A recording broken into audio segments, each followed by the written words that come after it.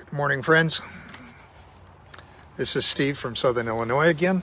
It's been a beautiful week down here this week. Cool, as in cold. I've been running the fireplace, but sunny.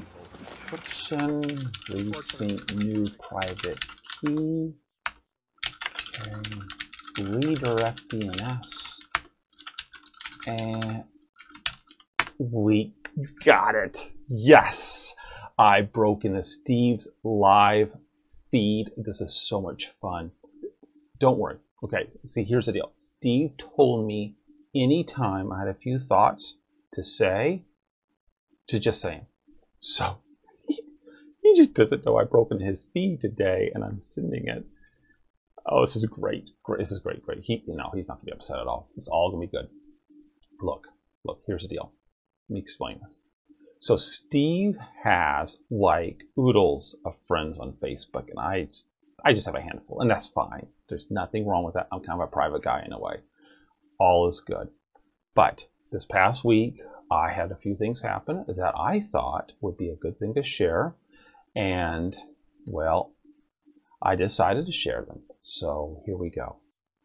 This past week, I had a decision to make. Me and my wife actually had a decision to make. We had to put our 15-year-old dog down. Okay. She has been part of our family practically ever since we've been married, and which is now we're 15 years. And she's been a great dog, and has loved in going with us. We went camping. We would go and do things together. She has been a great part of the family. But unfortunately, we had to put her down this past week. She has gotten a lot of sores. She has a lot of different issues, health issues, and it was just the time was right. And to compound things even more, I had a friend this past week, coworker, that passed away from COVID. And, I work at a hospital. Those things are going to happen at this time, as I'm sure many of you have also lost loved ones at this time due to COVID. And it's just another challenge that we face each day here on earth. But it made me think back of my grandfather. My grandfather passed away a few years ago, okay? And he was a minister. Praise the Lord. Bless his heart. He was a pastor his whole life. And he was giving Bible studies up until a few days before he passed away.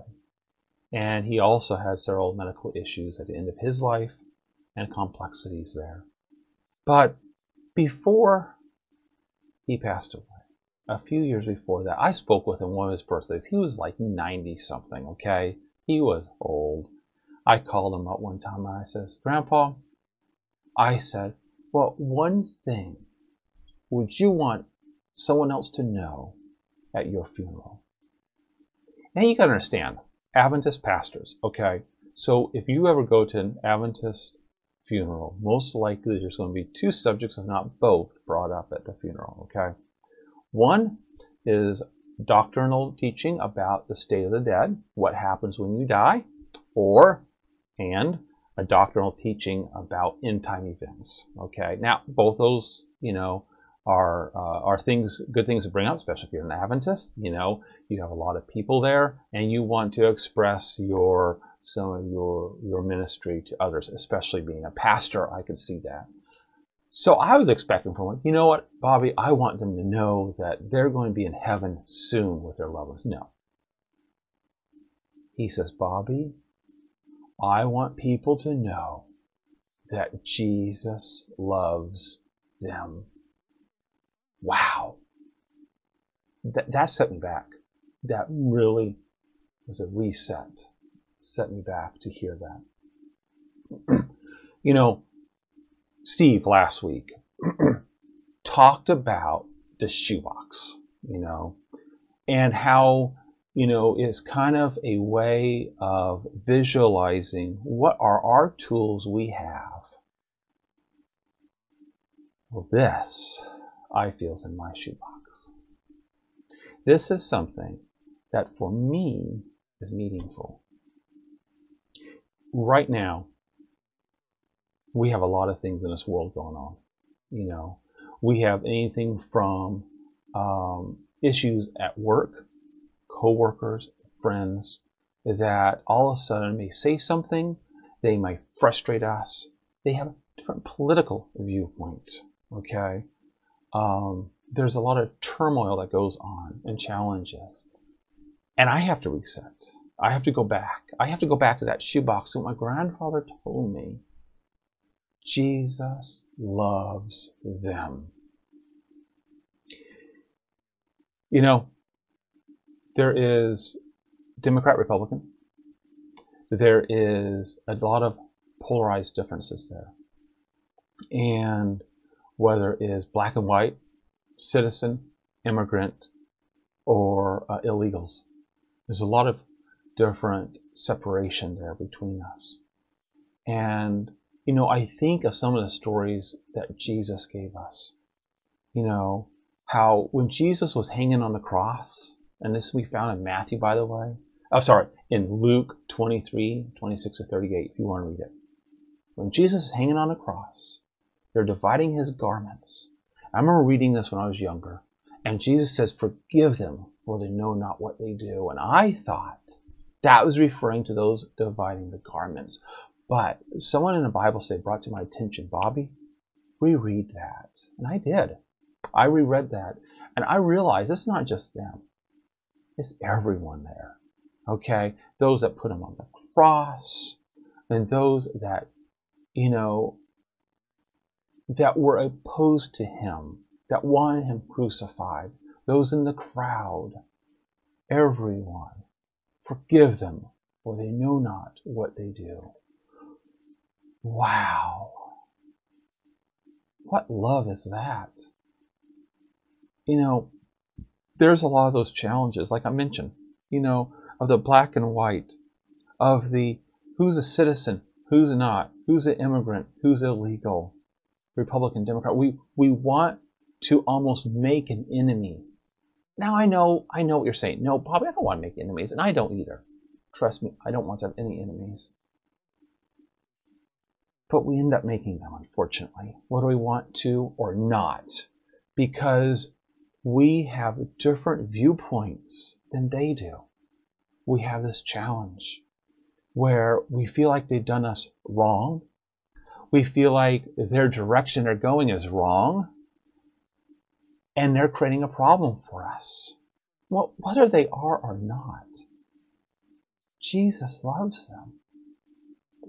Wow. What can that do for me? What does that mean for me?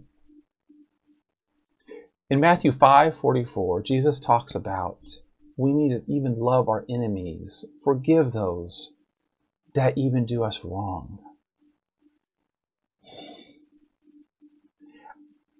That's not easy, you know. But whether we're a Christian or not a Christian, you know, you think about it. All we really want is to be treated with love and respect. And most of the times when we're not, that's why we build up those walls. That's why we create the enemies. But let's think about this here for a minute.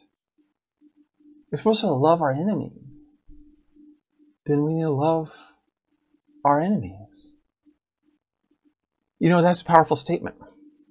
And it connects with what my grandfather said in his message that he wanted to present. Jesus loves them. It means Jesus loves you. Jesus loves me. Jesus loves even those that are against us. You know, with all my sins I have, and I want people to respect me and to love me, the least I can do is to love and respect them, even with their faults. And really, guys, that's all I have for today. That's my shoebox story of what's in my shoebox of tools in my life.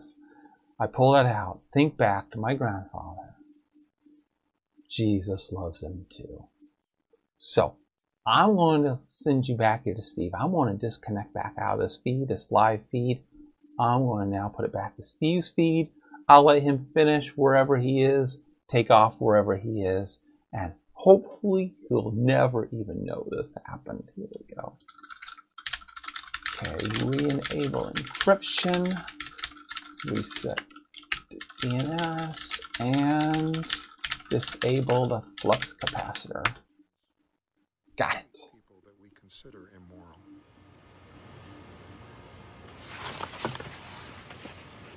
Be safe, my friends. Be prudent. But above all, look up and have a good week.